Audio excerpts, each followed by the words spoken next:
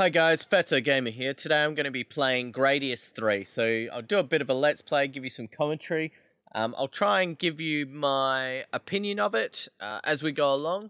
However, this game is extremely addictive and very technical, so at times I might be concentrating on what I'm doing and might not say the right thing.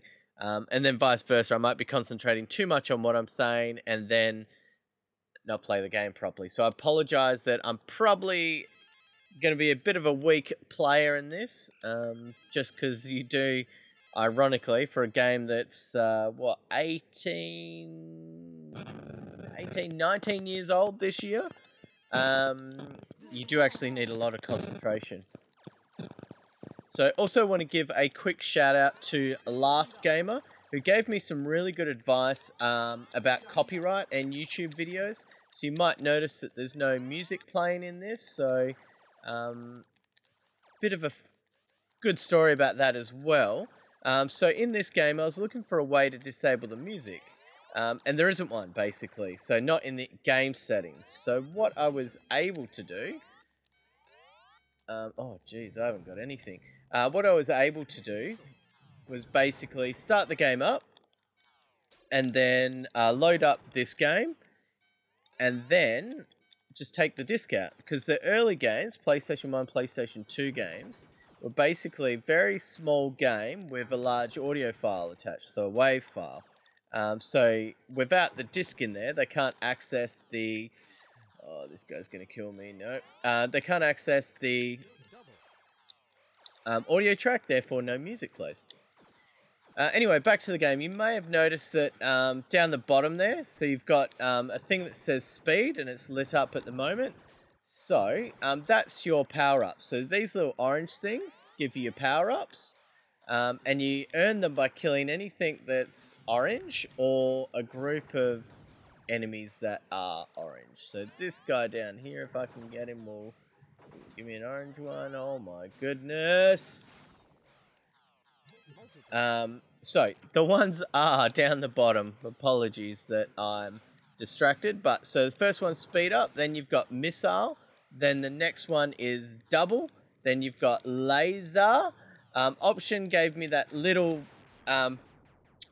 orange orb you saw there.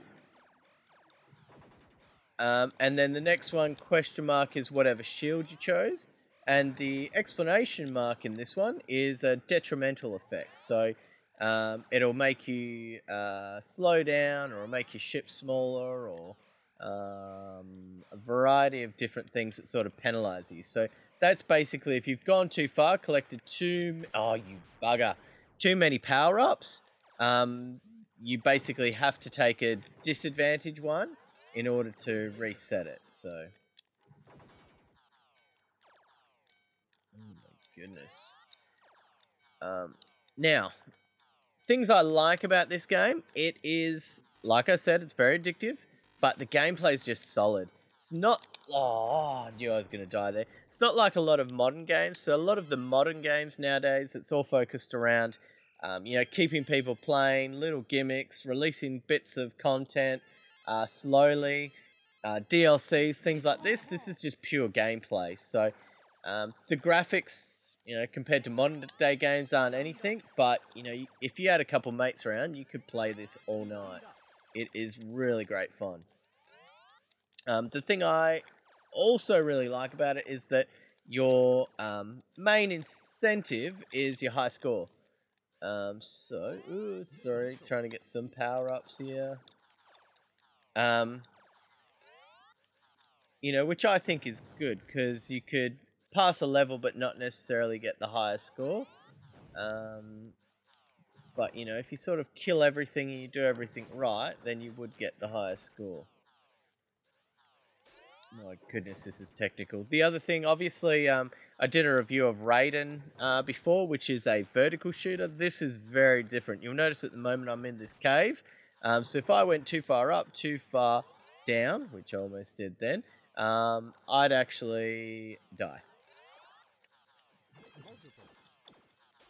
So really interesting dynamic. Makes you really have to think of your surroundings. Also what, getting close to the things up there is difficult. Hence why I can't kill that little green one at the moment. My goodness, I thought I was dead then. And that's why your power-ups and so on are so important. So see this double, that enables me to get anything up higher. Oh man. I'm gonna have to shoot. Oh, come on. Oh man, that was almost very silly. Oh, how did I get through that? How did I get through that? This is the furthest I've ever got. I don't know what's coming up now.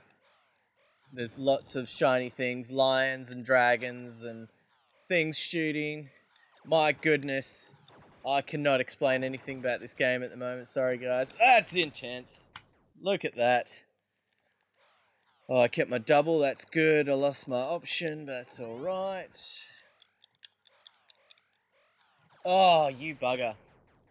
It's my last life. So, anyway, guys, I guess, you know, what I'd have to say about this, it is something, obviously, I recommend. Very addictive, very good gameplay. You do also get Gradius IV on this as well, which I will be doing a separate review of. I was going to do it all in one, but because I've taken the disc out, I'll actually have to reinsert the disc, and it'd just be too much stuff around. Also, if you only want to see Gradius III, you only have to watch Gradius III, and vice versa for Gradius IV. I do remember playing more of Gradius IV when I was a kid. I should also mention as well, this is my original game from when I was a kid. I don't have the case or the booklet for it. However, it is my original game. So a bit of nostalgia there for me. Which is good. I don't know what... Oh, and that's game over. So yeah, very good game, very interesting dynamic. It's quite intricate in the fact that, you know, you're limited by the levels. So in terms of going higher and lower, you're also in a bit of more control of your power-ups rather than like a Raiden game where you've got, you know, like a blue, a red, a purple, and then you just select multiples of that item. You've actually got to choose which upgrades you use when for which section. So there's a lot of strategy in that. With this game, it's all about learning the levels, learning the enemies, learning their movesets, learning the technique, and then mastering it. So there's a lot of education that you've got to put into this game, but even just picking it up and playing, it's a lot of fun. So definitely recommend it. Grab your hands on it if you can. I don't know if you can get it on the Xbox Live Store or the PlayStation Store. However, if you can pick it up, I guarantee it's at least a good night's worth of gaming. I'm Fatso Gamer. Thank you very much for watching. Hey guys, thanks for watching Fatso Gamer. Please hit like and subscribe, and I will see you on the next video.